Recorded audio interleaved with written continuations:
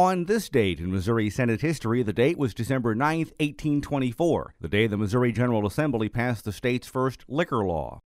The new law, which would take effect the following February, fined people for selling, giving, or exchanging alcohol with Native Americans. Fines ranged from $30 to $150, and jail time was anywhere from 10 to 30 days. Most of the rules regulating sales and consumption of alcoholic beverages prior to this were left over from territorial rules put in place by the federal government. Missouri had only been a state for 3 years at this point. Approximately a century later, the Show Me State would be among the last to institute prohibition laws, and in some cases ignore them entirely. But this would not be the case on December 9, 1824, the date marking passage of Missouri's first liquor law, on this date in Missouri Senate history.